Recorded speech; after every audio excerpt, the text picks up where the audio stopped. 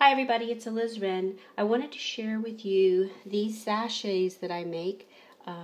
I use herbs to repel moths and other insects when I store my linens and cottons for change of season or for actually moving or packing.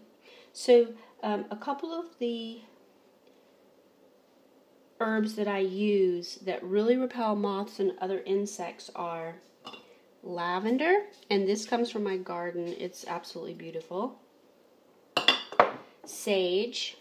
I think this is a white sage. That's the most ceremonial sage. It's very cleansing. It's very healing. It's a very spiritual herb, and I like to use that in my bags.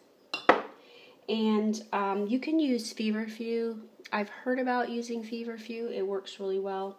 I also like to put a bay leaf in each of my bags. These smell wonderful. They're also very healing. And this is rosemary, fresh from my garden. And I like to use just the needles from the rosemary. So,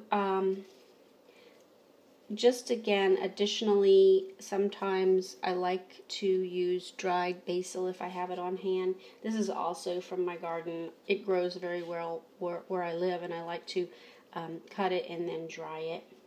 And this smells amazing. So what I do is I just take all the different herbs that I have cut, and like I say, I use the needles. I just peel those off from the rosemary. And then I put them in the bag.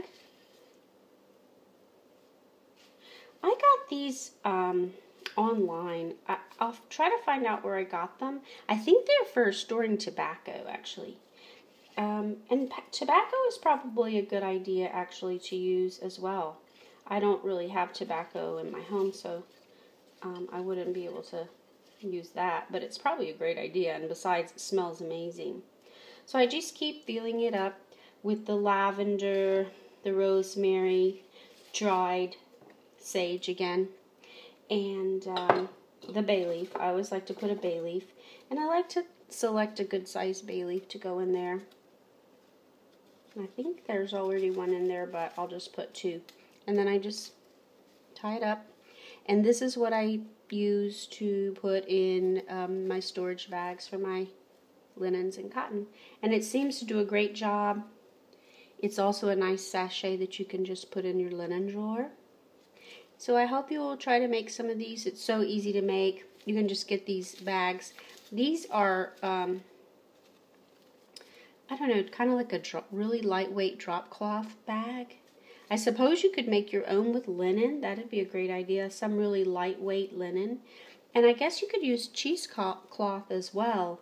I like to repurpose fabric any way I can, and I do get some fabrics and some with more of a,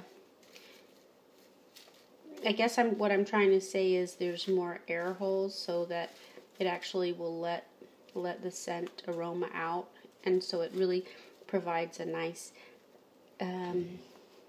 scent to all of your linens and so forth.